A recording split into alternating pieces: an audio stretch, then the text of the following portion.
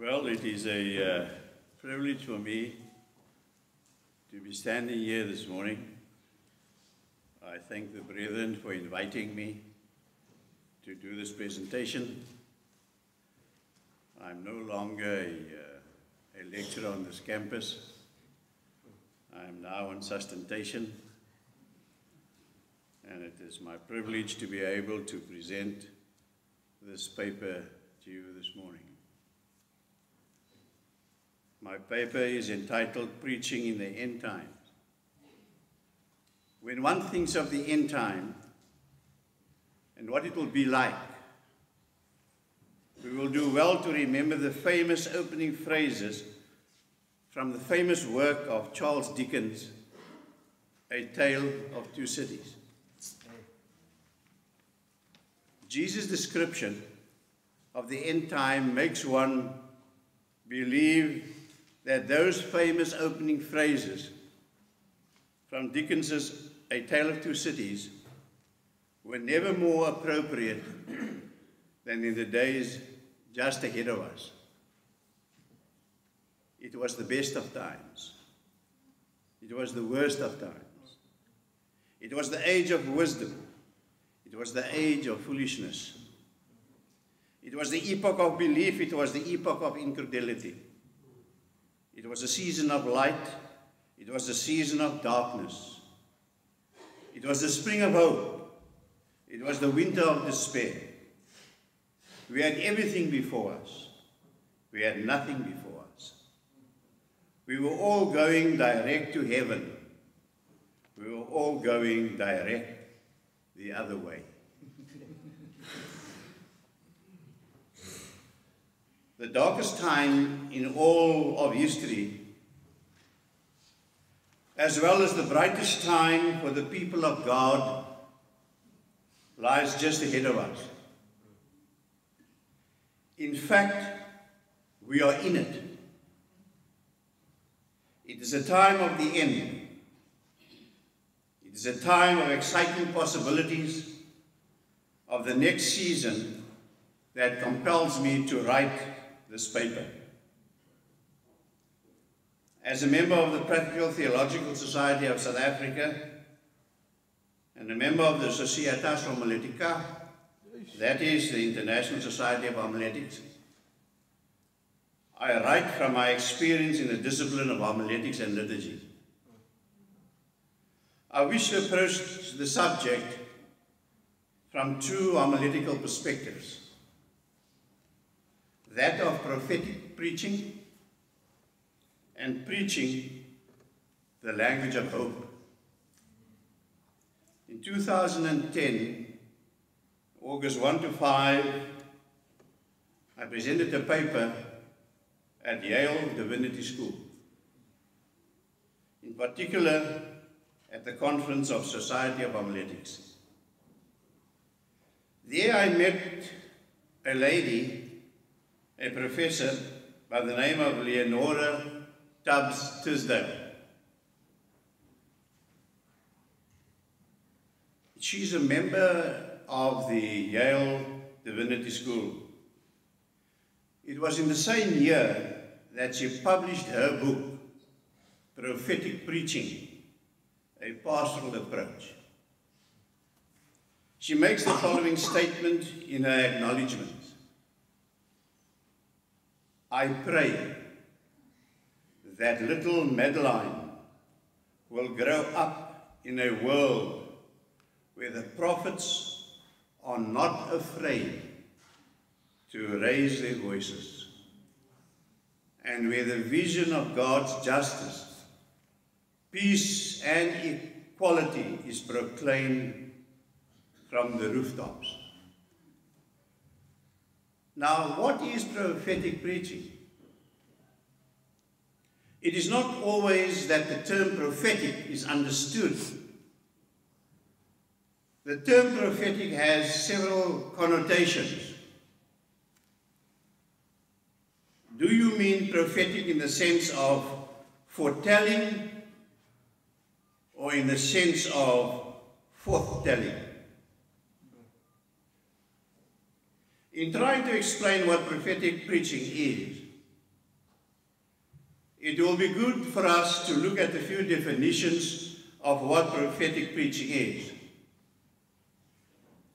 Philip Woggerman, a Christian ethicist, gives a rather broad definition of prophetic preaching in his book, Speaking the Truth in Love. To be prophetic is not necessarily to be adversarial or even controversial. And I want us to remember those. The word in its Greek form refers to one who speaks on behalf of another. The word in its Greek form also speaks about one speaking for someone else. In the Hebrew tradition, a prophet is one who speaks for God. He goes on to say, what does it mean to speak for God? The prophet has a singular grasp of what God intends. And through the prophet, the people have a window into the reality of God and how the reality of God shape and direct their existence. He cites James Russell from his poem where it says, "For I believe the poets, it is they who utter wisdom from the central deep and listen to the inner flow of things, speak of the age out of eternity." This is exactly the job description of a prophet, says Woggerman. To speak for another, to grasp first the mind of the other.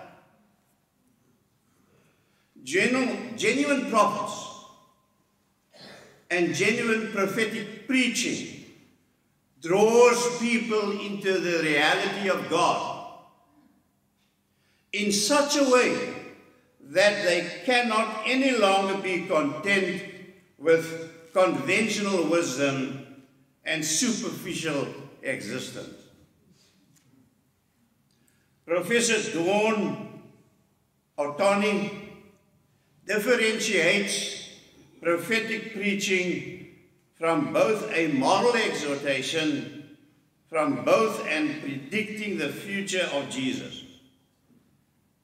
She names 3 essential elements of prophetic preaching that can be discerned from considering Jesus' own prophetic words and deeds.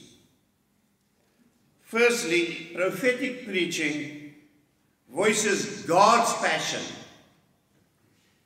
for others. And here I want to just say this. Prophetic preaching is not voicing the church's passion. It is voicing God's passion. And how often have I heard and listened to the voice of passion of others instead of God from the pulpit? You know, my students know how I feel about the preaching happening in Adventist churches. In fact, it's way below par. Because it does not consider the passion of God. It considers the passion of the speaker. It incarnates and gives voice to God's love for the world, revealed in Jesus Christ. And using the language of lament, voices God's deep sorrow over evil and injustice. Secondly, prophetic preaching proclaims the promises of God. The prophet announces the coming reign of God, which has already broken into our midst in Jesus Christ of Nazareth, and gives assurance that God's promise of a new day of justice and peace and equality will surely come to pass.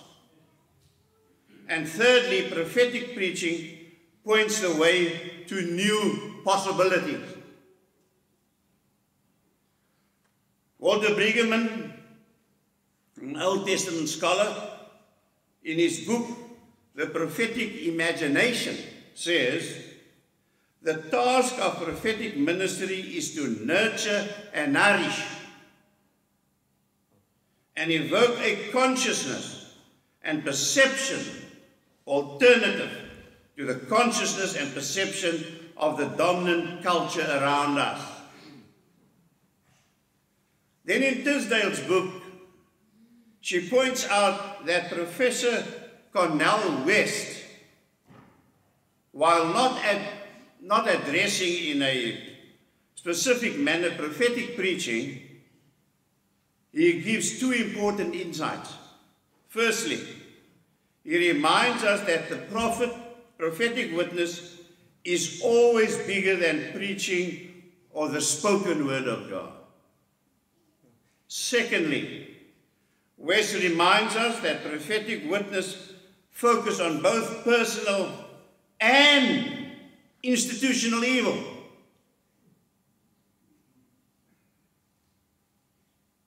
And this may be the last time he'll ask me to speak on something like that.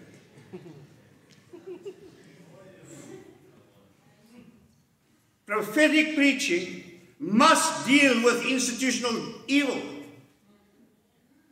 It must deal with institutional wrongs.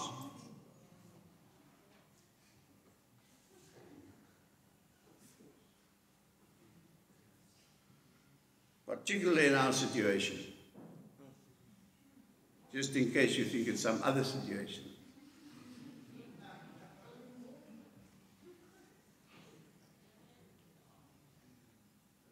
It also has to deal, including the evil of being indifferent to personal and institutional evils.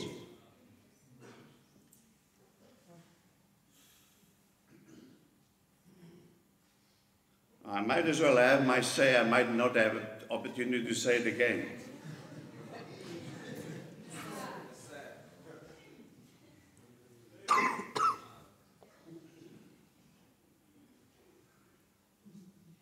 We need to understand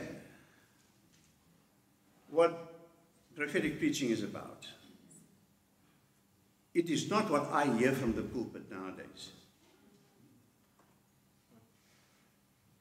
Tisdale comments that there is no one definition that encapsulates the entire essence of the concept of prophetic preaching. However, she prefers to identify some important characteristics that makes proclamation prophetic. She identifies 7 hallmarks of prophetic preaching. Number 1, prophetic preaching is rooted in the biblical witness, both in the testimony of the Hebrew prophets of old and the words and the deeds of the prophet of Jesus of Nazareth. Number 2, prophetic preaching is countercultural and challenges the status quo. It has to challenge the status quo. That is what the prophets did in the Old Testament. Challenge the status quo. We need to do that from the pulpit. Number 3, prophetic preaching is connected with evils and shortcomings of the present social order and is often more focused on corporate and public issues than on individual and personal concerns. Number 4, prophetic preaching requires the preacher to name both what is not of God in the world, that's criticizing, and the new reality of God will bring to pass in the future, that is energizing. Number 5, prophetic preaching offers hope of a new day to come and the promise of liberation to God's oppressed people. Number 6, prophetic preaching incites courage in its hearers and empowers them to work to change the social order. Inside and outside the church. Remember, inside and outside the church. Today we are dead scared to change the social order of what's going on inside. And there's a lot that I can say about that. I've been in the work now for 45 years, and I think I should know what's happening.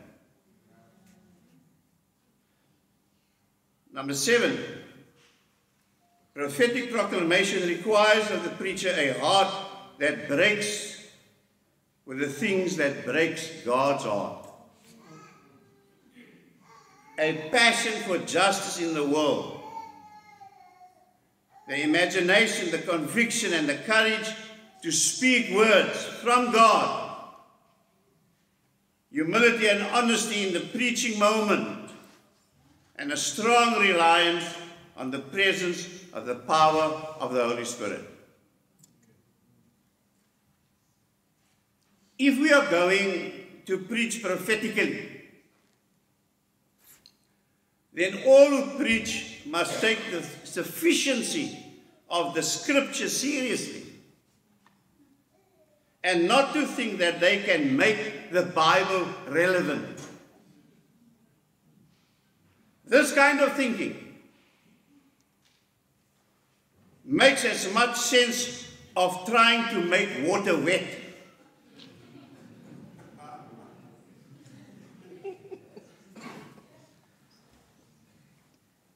This kind of preaching must be scriptural based. Oh, my students will know that. It must be scripture centered. And preaching is the only kind of preaching that makes sense then.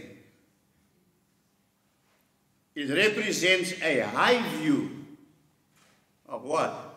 Of God's word. A high view of God's word.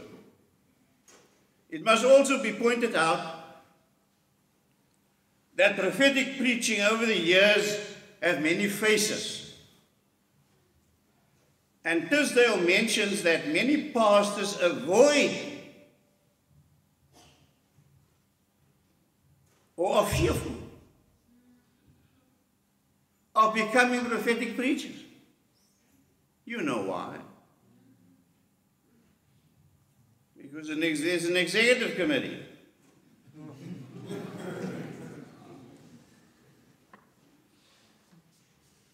But we can no longer consider the executive committee if we're considering Scripture.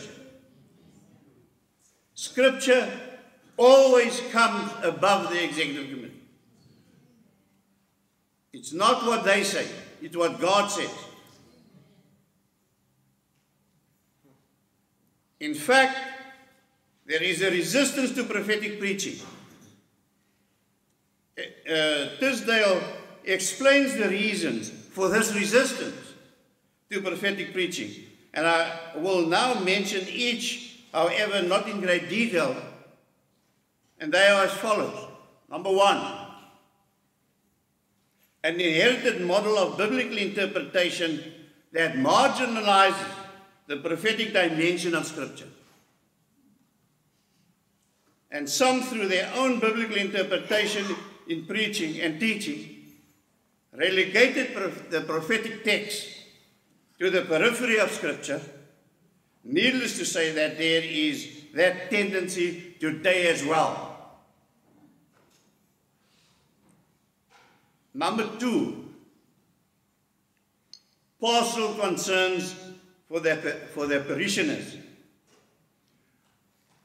Walter Brigham readily acknowledges that the criticizing part of prophetic preaching often precedes the energizing part, and that such preaching can be difficult for hearers to embrace, which is true. The language of prophets of old used to criticize. They used to criticize the old order.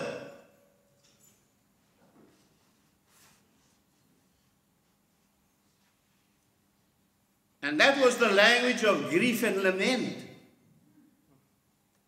I'm not sure we understand that today, the language of grief and lament in preaching.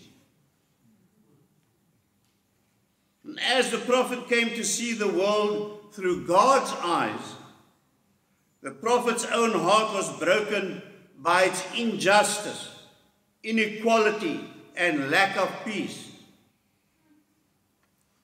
And the prophet shared that vision with the people, who often did not want to be shaken out of their misconceptions of reality or told that the old order must die in order that the new order might begin. We are dead scared of that kind of thing. Dead scared of it. Number 3, the fear of conflict. And this is most probably where the pastors come in. I see some of them here. Don't worry, I'm not going to take you on. Pastors are understandably worn down, worn out, and distracted by the many conflicts that must be mediated in ministry in these days. And thus it is partly for self-preservation that we avoid prophetic preaching. It's true. It's true.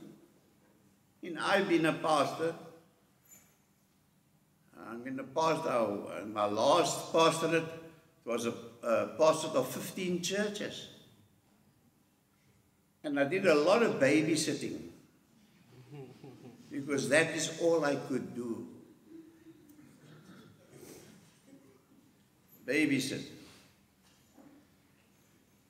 Mediating conflict takes an enormous amount of time and energy. And more conflict is not something most of us would like to take on voluntarily. I want to say it is equally true that while one wishes to avoid conflict, it is good at times to come clean on the critical issues from the pulpit. We will do well to remember Ecclesiastes 3, verse 2. There's a time to break down and there's a time to build up.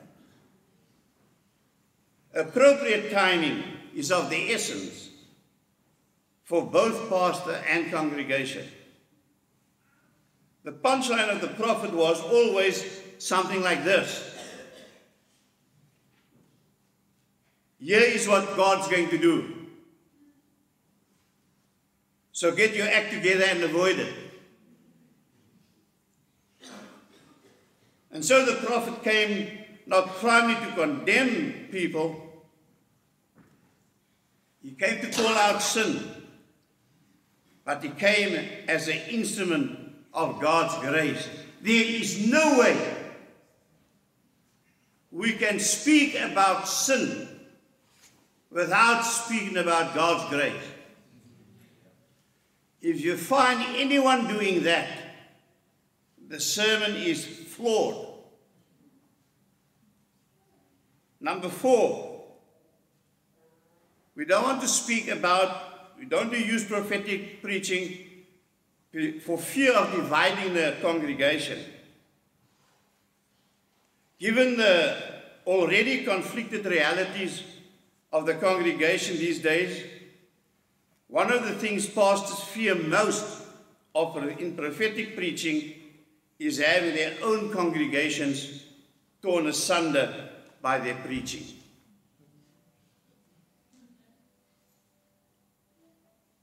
And so what do? They don't preach prophetically. Leave it alone. Yes, we were babysitter. And while it is certainly true that prophetic witness can lead to division in the congregation, after all, even Jesus said that he did not come to bring peace, but he came to bring a sword. And if we understand that, interpret it properly, we'll know what he meant by that. Number 5, another reason why we don't preach prophetically, the fear of being disliked, rejected, or made to pay the price for being prophetic. Let's face it. I've been in this church for 45 years. You can pay a dear price.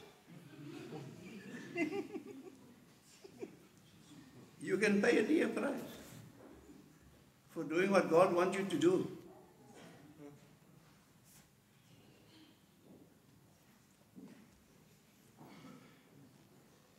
In short then, sometimes it is when we are willing to go to the depths of fears and envisions the worst that may happen to us, facing those demons squarely in the face, that we also begin to find the God-given power to confront and exhaust them. Theologian Scott Bailey says, and he reminds us, that courage is not the absence of fear. Rather, courage, the capacity to do what is right and good in the face of fear.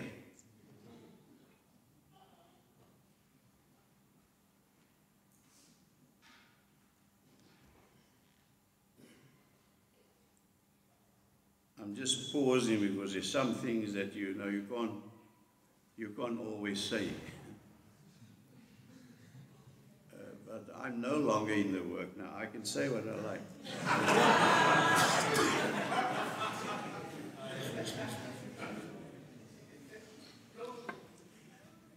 How can one become fear for preaching what God wants you to say?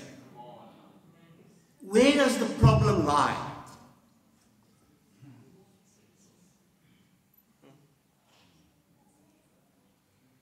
Prophetic preaching is a must.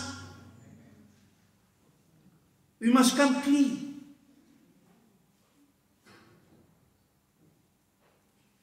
We become courageous when we learn to live for something that is more important than our own safety.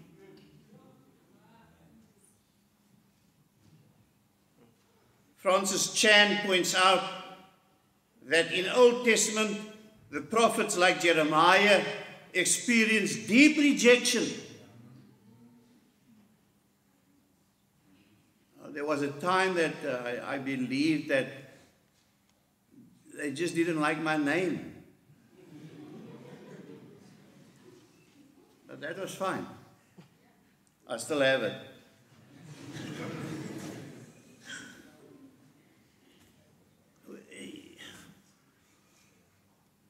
How is it possible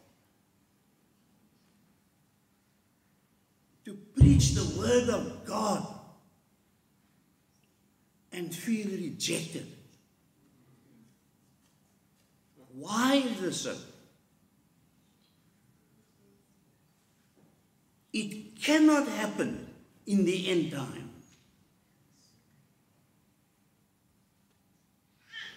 Mrs. White says, the trumpet must have what? The trumpet must have what? The trumpet must have a certain sound.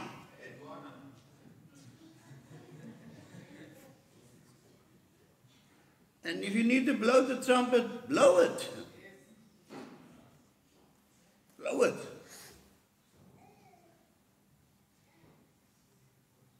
And so Jeremiah experienced deep rejection. And that pattern of rejection doesn't seem to change much in the New Testament. For instance, in Luke 6:26, Jesus says, "Woe to you when all men speak well of you. For that is how their fathers treated the prophets." The false prophets were loved by everyone, and everyone spoke well of them. In verse 22 and 23, Jesus says that when they reject you, your reward is great, for that's what they did to the real prophets.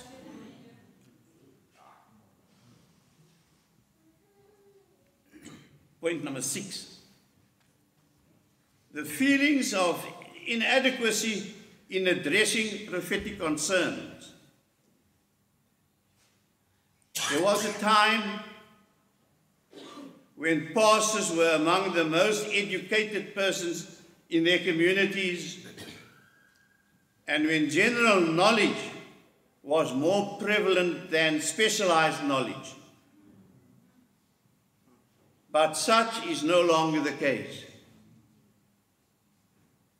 Pastors increasingly find themselves addressing issues from the pulpit on which they are not nearly as well versed as some of their congregants.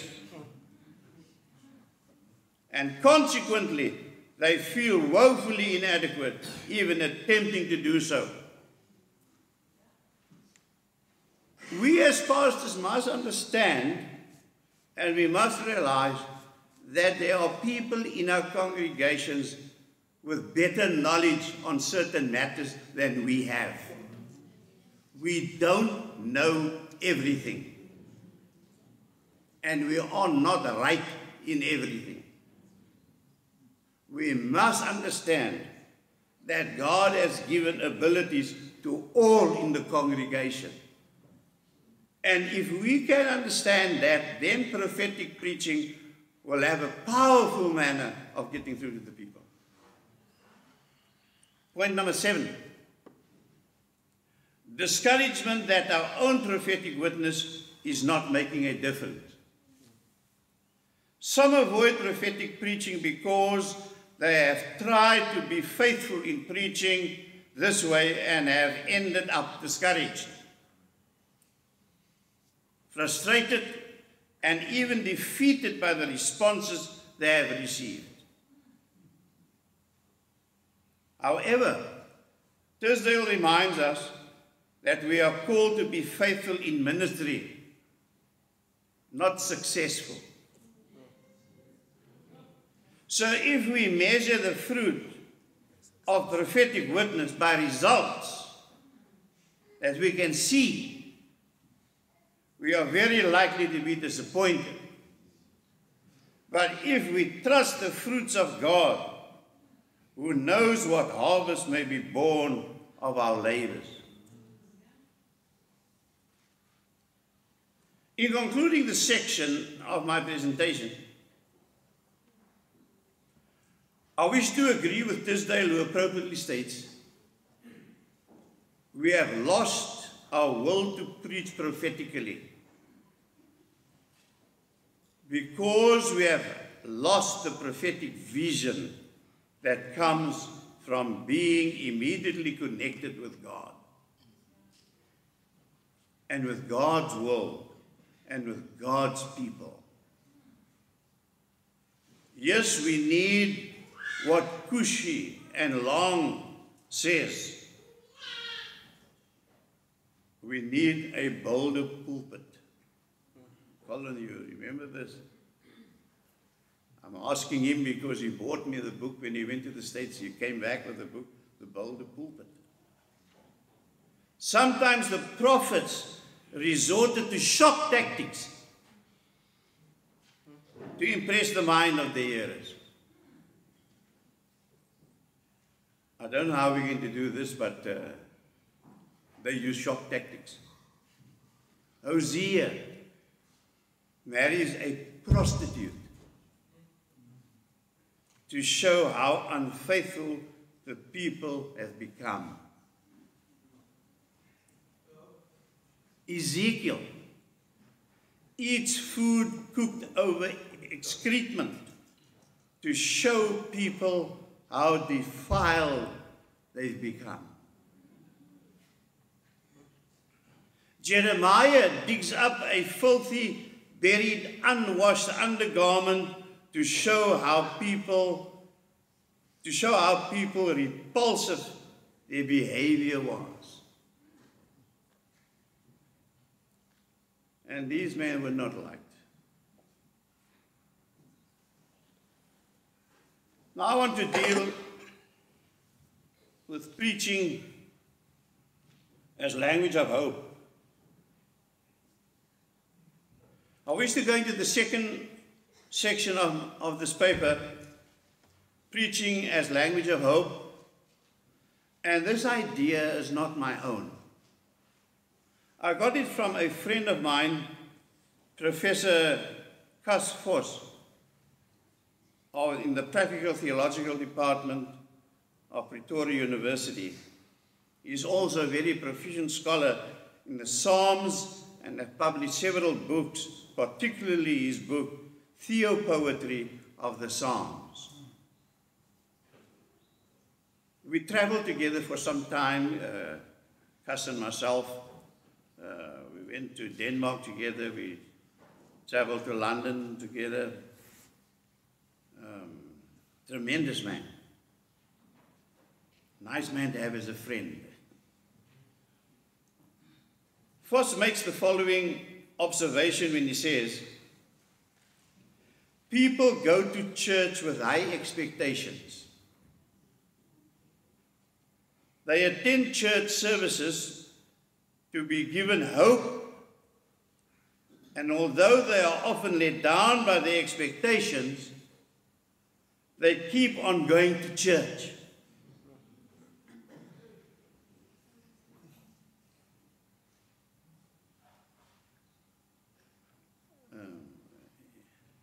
You know, my students here would know every Monday morning I'll come to class to tell them what happened in church on Sabbath. And often I felt, but this is a fact. I went to church one Sabbath. Just to let you know, I do go to church on Sabbath. And we were looking for the church, my wife and I, and we walked in a bit late. And they asked me to preach, and then I said, no, let the person who must preach, let that person preach, it's fine. I can listen to somebody else preach. It's a dangerous thing.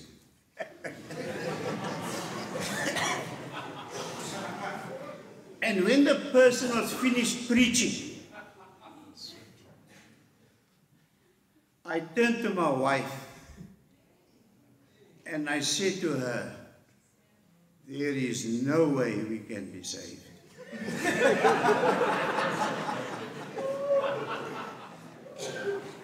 There's too many things that we must do to be saved. And every time I thought he was finished preaching, he says, oh yes, there's one more thing.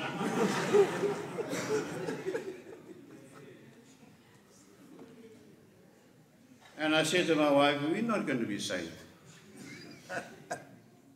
There's too many things we have to do.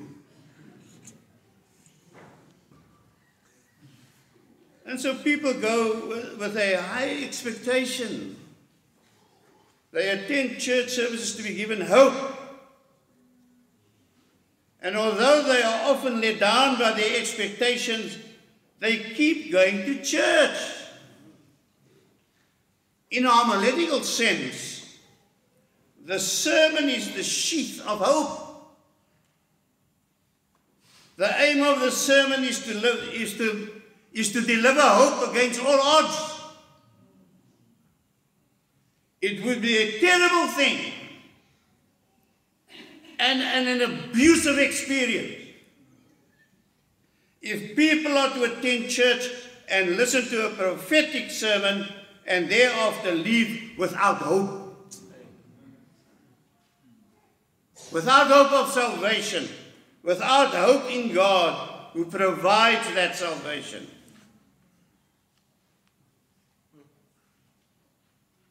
and brethren and sisters, many Sabbaths, when I'm finished listening to a sermon, I feel worse than when I came.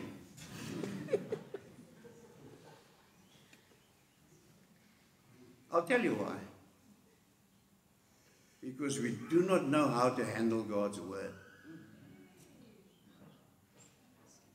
We do not know how to handle God's word. I don't want to listen to your word. Give me God's word. You know, and you leave without hope. How can you leave church without hope? How's it possible? Hope is like a lily in muddy water. The lily flowers in this water, and like the lily, hope grows in distressful and muddy circumstances. Hope can exist in mud and can live off beauty. But hope also reminds us of our frailty. Hope conveys darkness and light. In Psalms 42, we hear the voice of someone who experienced his sojourn as though it were exile and chaos.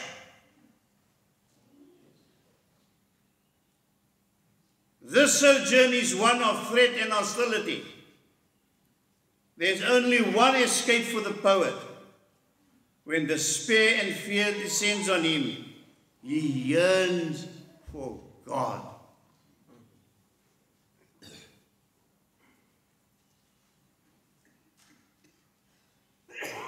And then he says, as the deer pants for streams of water, so my soul pants for God. My soul thirsts for God, for the living God. And the streams that the deer yearns for are mentioned again in the second stanza in verse 8. And the same intense yearning for God is evident in Psalms 84 verse 3, and this is also yearning for the living God. In verse 3 the poet asks, when shall I come and appear before God? And this question is one of uncertainty, as his doubt is heightened by the mocking of the enemy, who mocks him by saying, where is your God? In verse 10. And the poet's enemies makes him feel as if God has deserted him.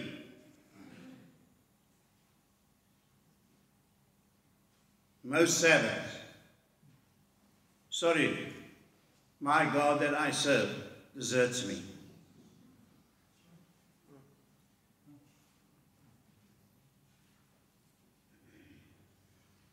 This thought comes through even stronger in chapter 43, verse 2. Basically, chapter 42 and 43 is one psalm. If you look at it very carefully, all the refrains are the same.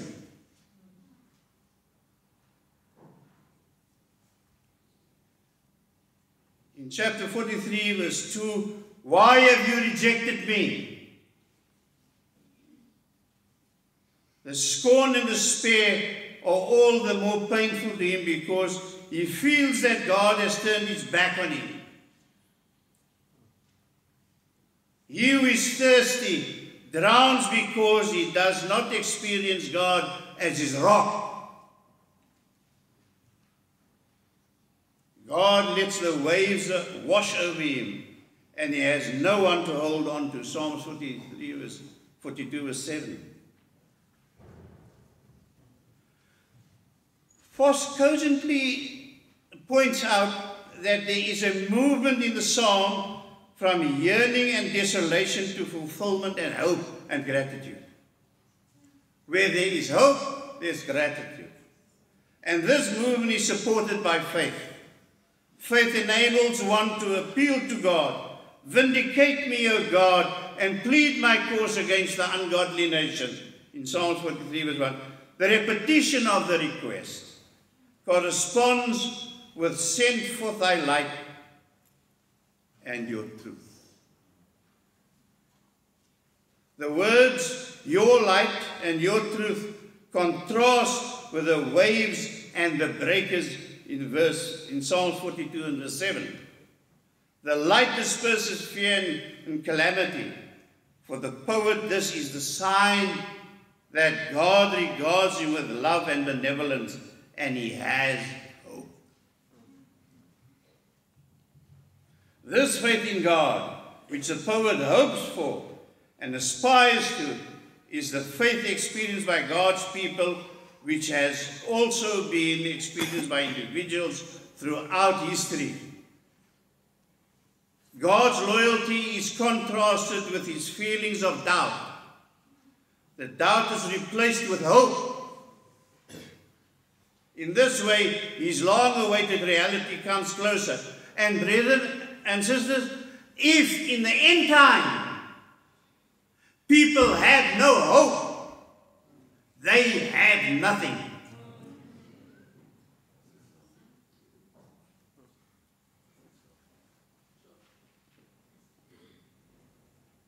There are strong homiletical impulses in Psalms 42 and 43, which makes the sermon a vessel of hope.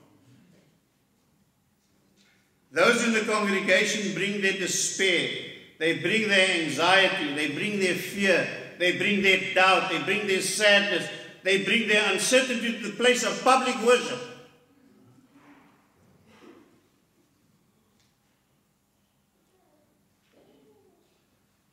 And if that is not satisfied, they leave without hope. In the end time, we cannot live without hope. And some of the people have palaces, they have riches, but they are all strangers, they are all drifters. The theme exile is continued in the New Testament. In 1 Peter 2:11 and Hebrews 11 verse 3, the stranger, the pairoikos, is contrasted with the katoikoi, the permanent occupants of a country that have full citizenship. We, living in the end time, are the parkoiroi, and as such, our citizenship is in heaven, where we expect our Savior and Jesus Christ to reside. And in the words of Nordmans, we are not ready for heaven. If we are not ready for heaven, we're too late for earth.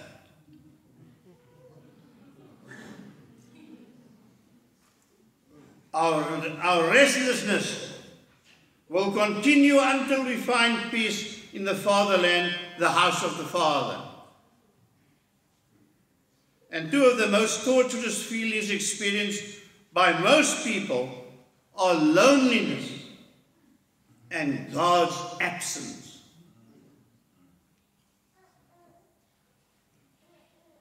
In times of suffering, the scornful question is, where is your God?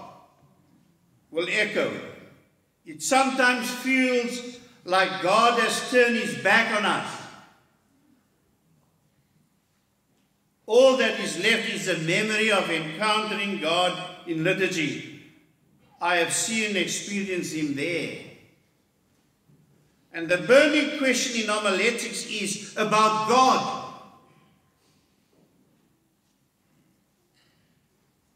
God must again have an identity, a face in the sermon.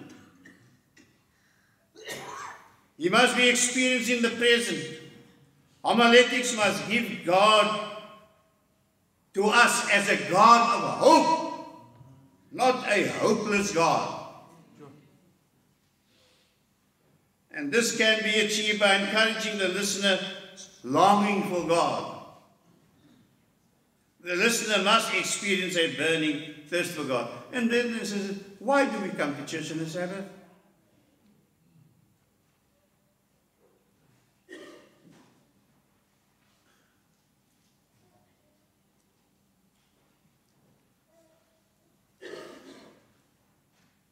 We're going to have to thirst for God.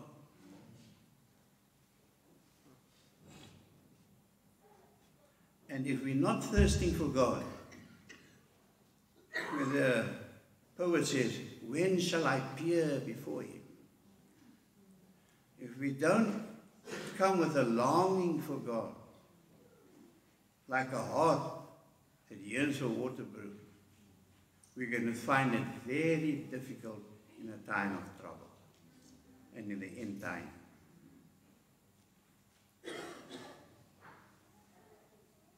The listener must experience a burning thirst for God. God's light must shine through during the sermon, and faith in him must be like a rock. The sermon must have chased away chaos and darkness and must convince people to trust in God and to have hope in God. When a sermon succeeds in achieving this, a song of praise is sung for God as our helper. The homiletician must lead the congregation to the landscape of the New Testament, where the question is, where is your God? And the echo comes back on the cross. The Christological depth of the sermon states, your God is on the cross, but he's there as your helper. He's there as your Savior. He has been made to rise from the dead, to banish chaos and darkness. And from a theological point of view, this homiletical perspective must make us realize that God is our paraclete, He's our comforter, He's our helper, He's our deliverer in hope. The house of the Father has much space to live and hope in abundance. Romans 8 presents a framework for the sermon as a vessel of hope, in the context and experience of hopelessness. Christology and pneumatology unlocks hope. Everyone who is in Christ has hope. A homiletical Christology expands on Psalms 42 and 43 and Romans 8 and creates the perspective that there is hope in Christ. To be in Christ means to have a bond with Christ and trust in Him. He is our helper and the one who gives hope. A homiletical pneumatology opens a window to the influence of the Holy Spirit on people and creation. The Holy Spirit gives hope in many different and surprising ways. He is the first gift to us. He makes creation and the believer sigh, and He too sighs. And the sermon comes to people whose ears sighs, and the sermon teaches people to live off the sighs and hope. Woodley concurs that prophetic preaching brings hope to the listener. The tone of prophetic messages doesn't doesn't have to seep with negativity. I want to repeat that.